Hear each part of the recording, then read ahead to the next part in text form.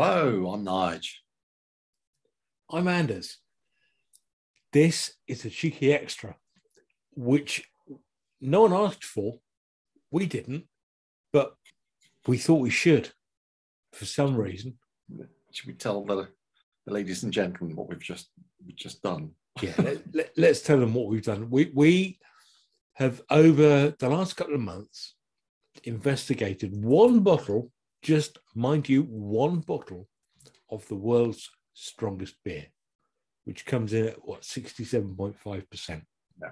We did 2 episodes, we're doing tasting thing, and we've had this third of a bottle just sitting in our cupboards for a long time, and we just wanted rid of it. Yeah. So we did something really reckless. We just found it in one. Yeah. I mean, if you're interested, you can watch it. I haven't edited it yet, but I don't think it's going to be any longer than 3 or 4 minutes. If that. If that, yeah. But we needed something a little bit more restrained, a little bit more rounded.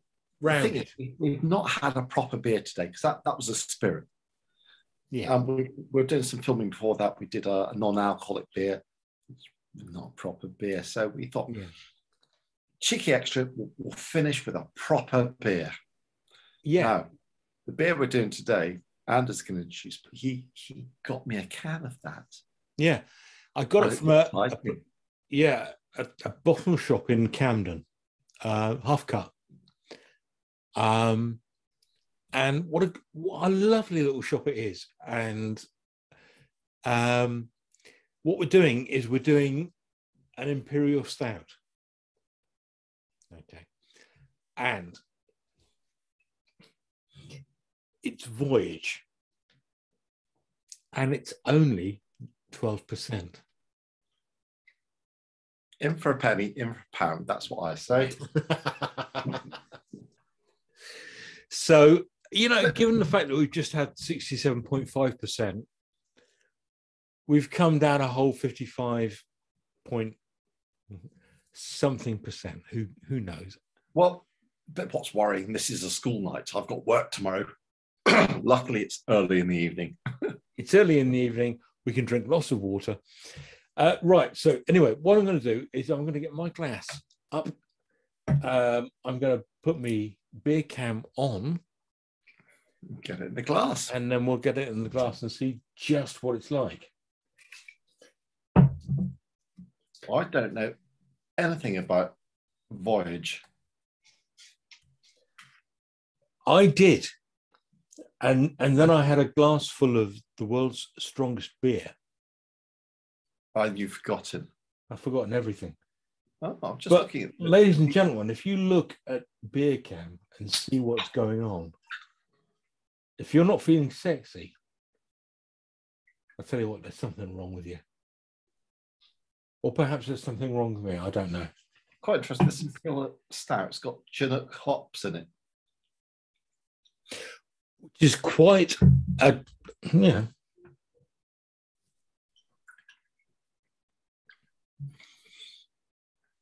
Oh, I've got no head on my stout.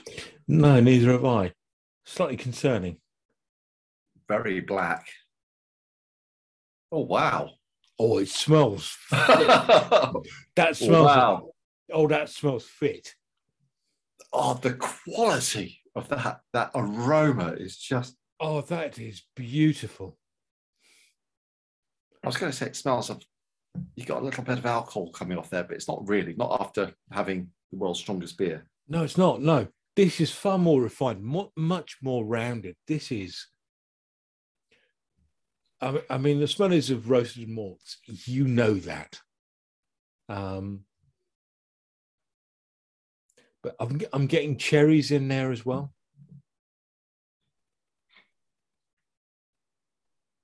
Yeah, it's a really, really rich. It is a rich and deep, really fruity rich, aroma. Yeah. I keep saying a bit Christmas cake, but it's not Christmas cake because it's not. No, it's not. It's But it's, if you imagine the richness of Christmas cake, but it's not, which isn't very useful. But that's what springs to mind. But I'm getting a lot of alcohol coming off this. Yeah. I'm going to go in. Come on, let's go. Chin chin. Cheers.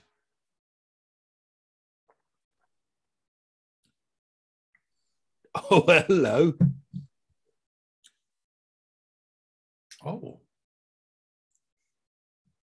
Oh, that's not what I expected. No, me neither. That's really quite nice. Oh, there's so much going on there. Oh. Now, for a 12% beer, I've had 12, 13% stouts before. Yeah. I think I've said this before. It ended up just like, it was like drinking sweet hot chocolate. Yeah. There ain't no sweetness in this. Not really. No, absolutely not. This is just, they've not tried to disguise the alcohol with excessive sweetness. That's why you can taste the alcohol, but it's still quite low down in the mix compared with, well, it really is 12%, for goodness sake. Yeah, absolutely. And in fairness, I don't think you can taste it that it doesn't feel that strong. You've got, I'm getting cherries. Are you getting cherries? Yes. Yeah. This reminds me of an old English strong ale. The alcohol thing. Where yeah. Okay. Shepherd and Neame. Yes. IPA or something. Yeah. You've got that alcohol that comes through, but it's, so you'd think this is about a 6% beer. Yeah. But it's a bit more than that. Twice that. Yeah. Anyway, that's where the alcohol is. But yes, cherry is, it's that. Cherries in there. There's other stuff in there as well.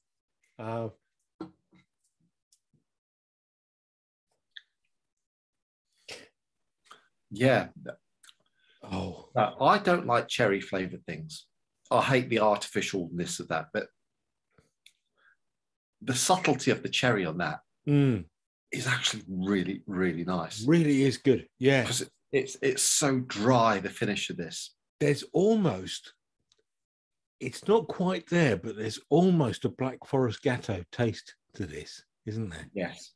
But without that horrible sweetness at the end. Yes, the only thing that stops it being proper Black Forest Gatto is the sweetness, because there's just no sweetness in this. No, there isn't. Which is why I like it, because I don't like overly sweet beers. No. Oh, this is lovely. This is a dangerous, dangerous beer. Yeah. I'll tell you what's also dangerous. What? Black Sabbath. Yeah. Yeah. I can see a little bit of Black Sabbath on your... There's a reason why I picked that album. And I'm going to have to get my phone out to explain. Go on then. Do that. Before I do that. Okay. No, actually, I'll explain first. Sat in the kitchen the other day, and my daughter's boyfriend, who lived with us, they were saying, Jack was playing this just quite mood music. It was the bass, just awesome. And it just reminded me of Black Sabbath, the bass. And it reminded me of Hand of Doom, it reminded me of Planet Caravan, it reminded me lots of, and I had to photograph his phone when he showed me what he was playing. And the band is Kikagaku Moyo. It's a Japanese band. That's the band. Oh, yeah. Okay, cool. And the album is Forest of the Lost Children.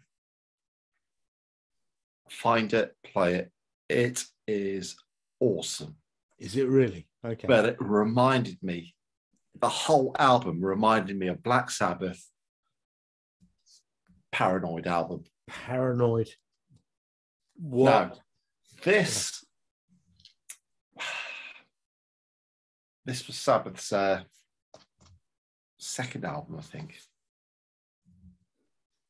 And it was meant to have a picture of a US serviceman, but with a pig's head on it. And because of the Vietnam War, the record company bottled it and said at the last minute, pulled it. And so let's do something shit. And they got a sort of blurred guy with his underpants on over his trousers with a plastic sword and shield. Yeah. Which is probably one of the worst album covers that exists. In fairness, I have to say, there's another album. You'll know what I'm talking about. With Bill Ward's pants. What's the album with Bill Ward's Sabotage. Pants? Sabotage. Yeah. No. This is worse. Oh, they're both bad. No, because you think the front is back, but they managed to surpass it on the back. I'd forgotten about that. Yes. Oh God. Yeah. It's awful. But this is. I mean, musically, absolutely. All right, I'll go through the track listing here. Go on. Side A. Both sides got 4 tracks. Side A is a great song. Yeah. War Pigs. All like 11 minutes of it. Yeah. In 11-12 time, which is just awesome. Is it really? Okay, we'll come back to that. Go on. Yeah. Parinoid, which is the biggest hit. And again, the band was saying they had that hit. I mean, they're heavy metal band. They got a song into the hit parade. Next gig, though, they had all these teeny boppers coming up because they always opened up to that. And then they just got a little bit blown away with the rest of the set. Anyway, Paranoid. Then we have Planet Caravan. Oh. Which, if you don't know, this is not. It's not a quintessential heavy metal song. No, it's not. No, it's a jazz odyssey going through the solar system type track. I love it. I have thoughts running through my mind. The inception, heavy metal was always kind of like, is it Helter Skelter by the Beatles? Is it I've Really Got You by the Kinks, distorted guitars? Yeah. And they kind of all led the way. But I think the first truly heavy metal band is Black Sabbath. Undoubtedly. They started defining what. Yeah, but they are also hoist by their own petard, because they do metal which has influenced every form of metal ever since. So Black Sabbath influences Iron Maiden, which goes on to influence Metallica, which goes on to influence kind of the death metal of the... And so you got influence upon it. It just yeah. And you got this death metal stuff going on in Nordic states. But it all comes back to Black Sabbath. But also, you've got things like Planet Caravan, which aren't heavy metal. And every Black Sabbath... That's kind of what I'm trying to say, is that... Every Sabbath album's got something pretty left field, which you think of it, that's not heavy metal. And Planet Caravan is the track on this one. Anyway, the last one on side A is Iron Man, which is, if you look at the kids nowadays, that's the track that everyone will recognize because the Iron Man films and things.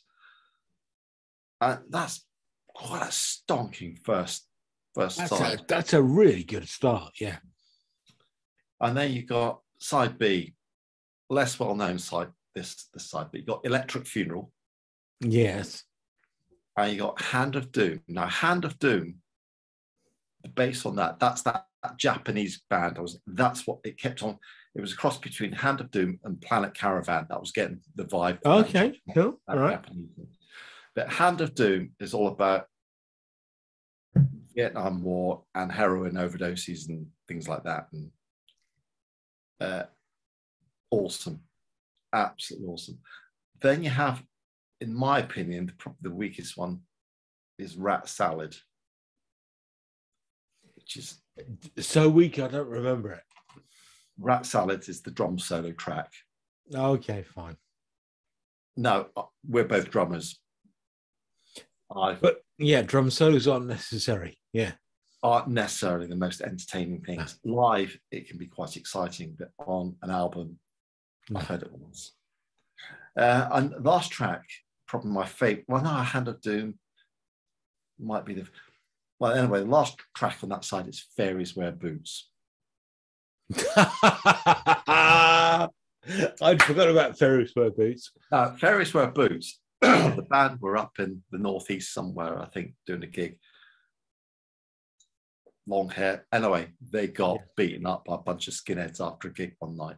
They're walking like and proper beaten up. Yeah. And actually, a lot of the photographs when they were recording this album, Tony Iommi the guitarist had a black eye from the fight, from the beating up that they got from these skinheads. And Fairies Wear Boots is just their description of the skinheads. So they got beaten up, but they've immortalized skinheads in vinyl forever. But I don't think this is the best Black Sabbath album. Personally, there's others I like just as, but this for me is my favorite at the moment. It's yeah, I mean that sort of thing. It changes. You listen to albums and do you know what? I was listening to Dark Side of the Moon earlier on. Yeah. Sometimes I listen to it and I think, yeah, it's very good. Sometimes it breaks me. It really does. So yeah, favorite albums change as you go. So yeah. There are better albums, I think, than Parinoid. I think Sabotage is better, but again, that might change with how I feel. It depends what mood I'm in. Yeah, that's what I'm saying. I like Sabotage. I like Sabbath, Bloody Sabbath, which might appear here at one episode because that's probably my favorite. Sometimes. That's how it works. Yeah. Oh, then there is Volume 4, and that's quite good. Anyway, how are you finding the beer? It's just gorgeous. It is, isn't it? Yeah.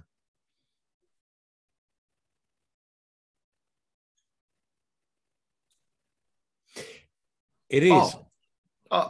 As I'm getting through this, yeah, that alcohol haze that you had at the start, I think it's burnt off. It's not there now. And I've just got that burnt malt stout. God, this is a lethal pint. It is so. You see what people you have to listen to. What's going to happen is I'm going to edit this video, but because I haven't got the wherewithal, Nigel's going to have to go through and take out all the fucking swear words. You've just made a little bit of editing. Oh, I did, didn't I? Yeah, there's some work for you. Yeah, yeah. And this is the sort of thing that can cause that. Because I'm too relaxed and on camera. That shouldn't fucking happen. Nige, a bit more That's work. Just naughty. Stop it, Anders. I'm sorry. Yeah.